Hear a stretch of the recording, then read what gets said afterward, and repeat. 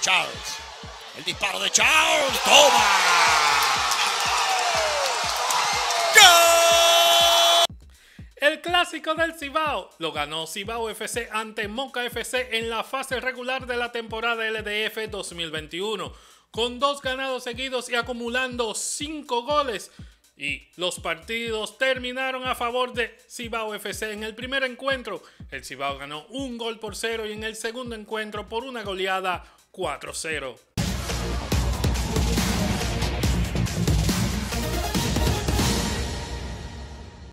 Antes de presentarles los encuentros de la primera jornada de la temporada LDF 2022, decirles que para nosotros es de gran satisfacción que se suscriban a nuestro canal de YouTube en el terreno de juego, y si nos escuchas en tu plataforma de podcast favorita, te suscribas en nuestro podcast en el terreno de juego.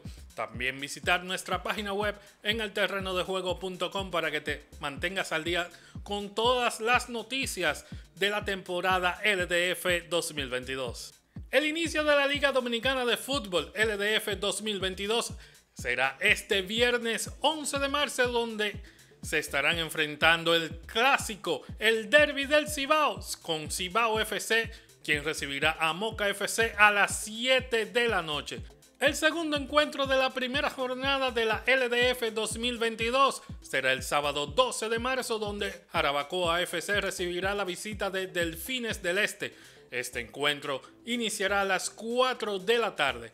El tercer y cuarto encuentro de esta primera jornada es el domingo 13 de marzo. Tendrá a las 4 de la tarde al Atlético Vega Real recibiendo a la visita del OIMFC, mientras que en el estadio Félix Sánchez, el Club Atlético Pantoja y San Cristóbal cerrarán esta primera jornada desde las 6 de la tarde.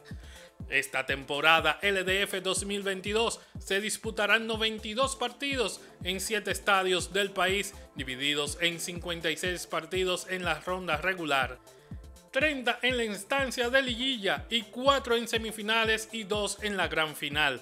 Estos partidos serán celebrados con el formato de ida y vuelta para cada equipo.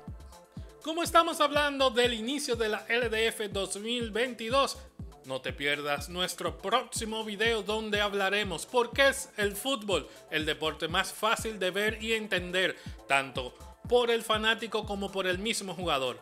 Pero para que te lleguen la notificación, suscríbete y activa la campanita. Muchas gracias por contar con el favor de tu tiempo en esta entrega.